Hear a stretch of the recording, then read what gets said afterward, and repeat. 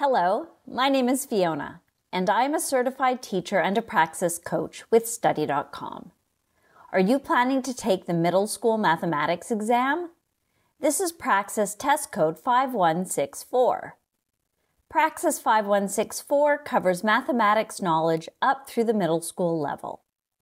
This problem set covers the subtopic content area of Task of Teaching.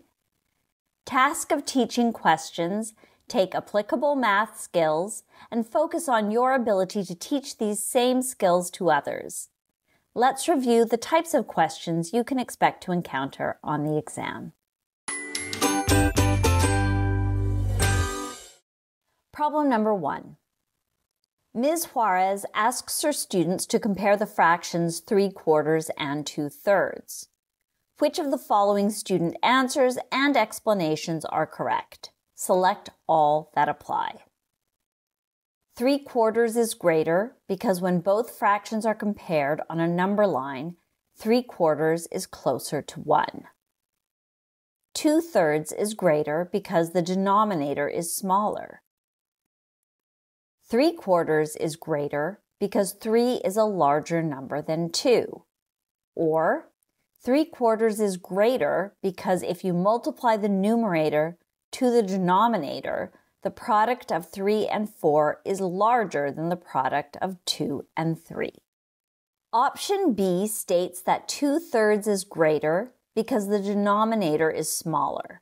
This is incorrect because the size of the denominator alone does not determine the size of the fraction. Rather, it depends on the relationship between the numerator and the denominator. Option C suggests that 3/4 is greater because 3 is a larger number than 2. This is also incorrect because comparing the numerators alone without considering the denominators does not accurately compare the fractions. Option D claims 3/4 is greater because multiplying the numerator by the denominator gives a larger product. This method is incorrect for comparing fractions, as it doesn't accurately reflect their sizes. The correct answer is option A. Comparing fractions on a number line is a valid method to determine which is larger. By placing 3/4 and 2/3 on a number line, students can visually see that 3/4 is closer to 1 than 2/3, thus confirming that 3/4 is greater. Problem number 2. Mr. Smith's class is learning about the distributive property. Which of the following problems should he choose as the best example to demonstrate the distributive property and evaluate whether his students are applying it correctly? Calculate the sum 5 plus 3 plus 7. Solve for x in the equation 2x plus 3 equals 11. Simplify the expression 3 times 4x plus 5, or find the area of a rectangle with length 8 and width 5. Option A asks students to calculate the sum 5 plus 3 plus 7. This problem is simply an addition problem and does not involve the distributive property. Option B involves solving for x in the equation 2x plus 3 equals 11, which primarily focuses on solving linear equations through basic algebraic manipulation and does not directly require the application of the distributive property. Option D asks students to find the area of a rectangle with length 8 and width 5, which involves basic multiplication of length and width, but does not illustrate the distributive property. The correct answer is option C, which asks students to simplify the expression 3 times 4x plus 5. This problem is ideal for demonstrating the distributive property because it requires students to distribute the multiplication over addition within the parentheses.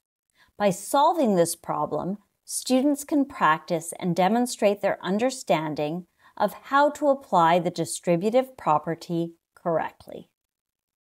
Problem number 3.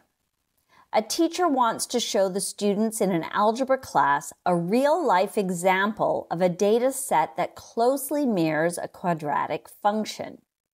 Which of the following examples could the teacher correctly use? Select all that apply. The temperature outside at different times of the day. The height of a ball over time after it has been thrown upwards. The number of pages read in a book each day. Or the cost of buying different numbers of apples at a constant price per apple.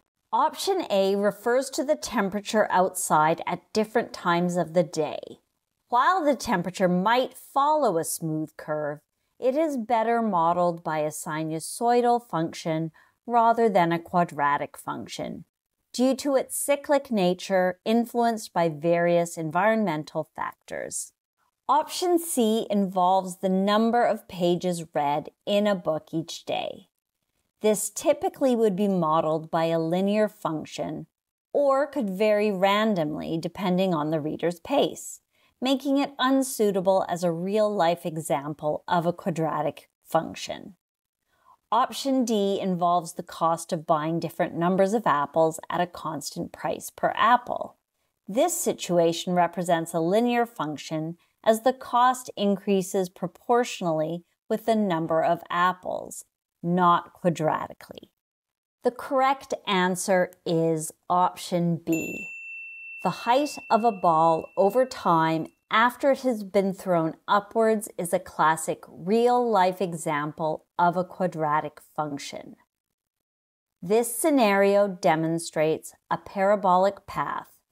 The height increases to a peak and then decreases, forming a perfect quadratic curve due to the influence of gravity.